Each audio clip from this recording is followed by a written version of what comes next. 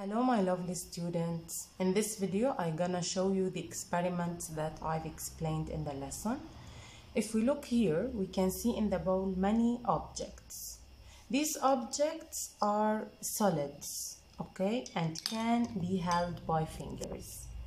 They have their shape inside the bowl, and if I put them here on the table, look at their shape. I want you to look at their shape. Does their shape change or no? Look at them.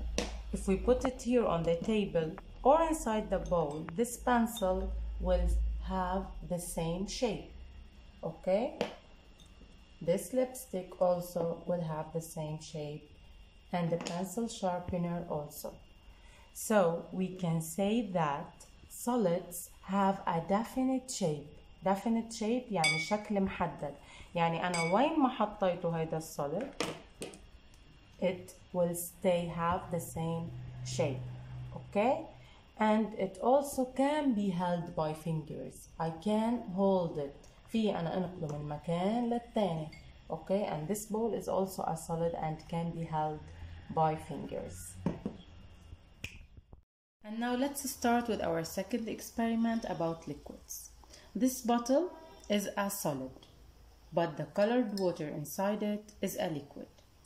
We can say that the colored water takes the shape of this bottle because it's inside the bottle.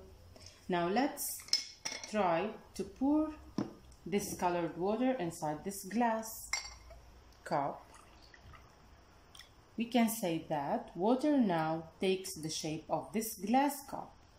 Let's pour some here.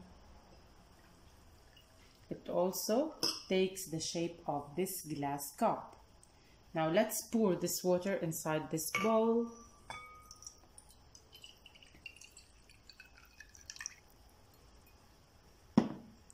It also takes the shape of this bowl, okay? Now we are going to hold this liquid with our fingers.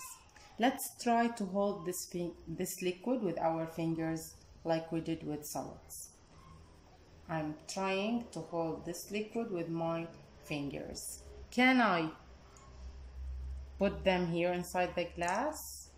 I can put some of them because this liquid can't be held within fingers, okay? يعني دغري إذا أنا بجرب أحمله with my fingers it will fall down. راح يقع من fingers, okay? So we can't hold liquid with our fingers. We can deduce that liquids have indefinite shape. Indefinite يعني ما عندهم شكل محدد. They will take the shape of any container.